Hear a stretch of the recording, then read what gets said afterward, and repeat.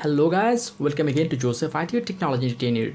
Today I'll show you how to change your current IP address to make your privacy more secured with one of the powerful and light Chrome extension.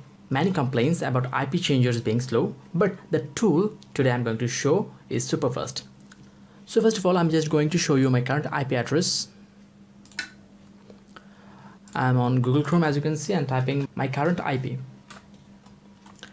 And as you can see, this is the current IP that I'm using right now. Okay, for the security purpose, you are just going to see the last 6 digits. Okay, now what I'm going to do, on a new tab, I'm just typing Chrome Web Store. Okay, Chrome Web Store. Go to Chrome Web Store. Okay, when it appears, simply search for browser. This is an extension, Google Chrome extension. Okay, as you can see, Chrome VPN. Click on Add to Chrome. Add extension. And it's being added to your Google Chrome.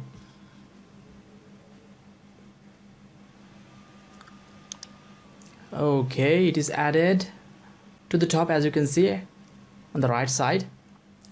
You're clicking on the extension. And you can click on Protect Me or On Off. I'm just going to click on On. And yes, it is now enabled and my IP has been changed automatically.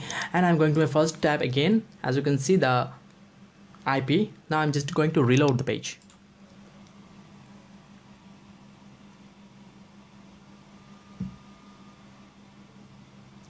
Okay, now you can see the whole IP address because it is virtual, and within a simple click the IP address has been changed in my computer, and now I can browse more easily with more privacy. Okay, with a simple and awesome extension of Google Chrome, and whenever you want you can click here and it will be switched off. And you can also change the countries. Okay, the countries you can see, and there are also some premium countries. If you want to change to those countries, you may have to purchase it, but there are some countries which are free to switch. Okay, and by this simple way you can change your IP address, your current IP address, and change and get a new one to browse more privately.